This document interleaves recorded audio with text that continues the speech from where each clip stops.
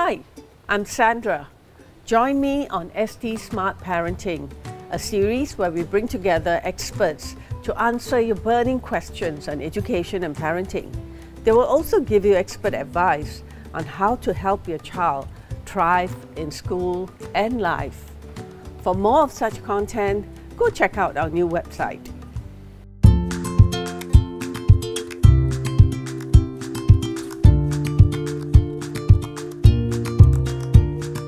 If you're looking at the very young, say the 0 to 1 year old, you can start with books that have got rhythmic language, and then you can choose books with rhymes, nursery rhymes, finger plays.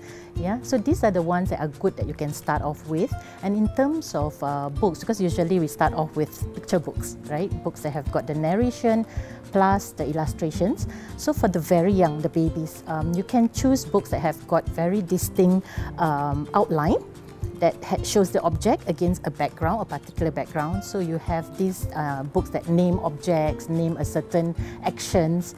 And the best colours for the very, very young, say less than 6 months, you can choose books that have got black on white or red, you know, those are the colours that they can see and see the outline of objects. So these are the ones that will be good for the young ones.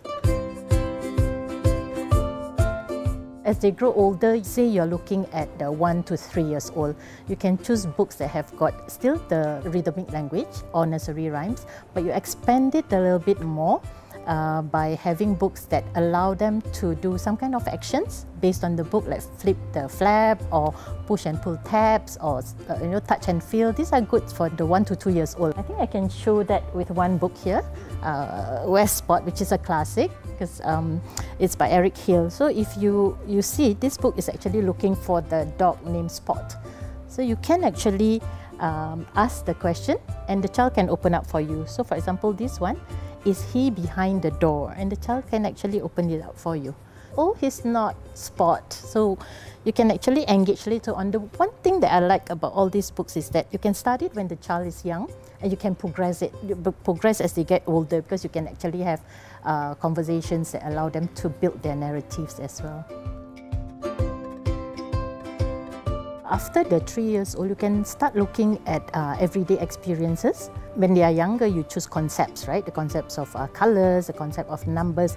But when they are slightly older, what you can do is to choose books that associate them with their everyday lives. So it can be the arrival of a new sibling, it could be, you know, losing your tooth, or it could be a fear of the dark. So there are books that are associating with all these stories and all these experiences that the child is going through. So you can pick and choose all these categories. I wanted to highlight one that is my favorite, which is Guess How Much I Love You. I couldn't find the big one, but this is my personal copy. Usually we see mothers and child, but this one is for fathers and children, and it talks about how much the father loved the child. So there's always a comparison, like, I love you this much, and the child will say, I love you more, you know, things like that. At the end of it, the child will say, I love you to the moon, yeah, and the father, after the child sleeps, the father says, I love you to the moon and back.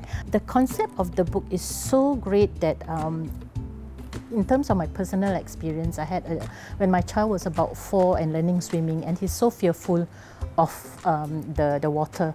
So when I was reading this, I was doing a gauge. I said, are you scared like that, or are you scared like that of the water? And he went, after reading this, he went, no, I was scared like that.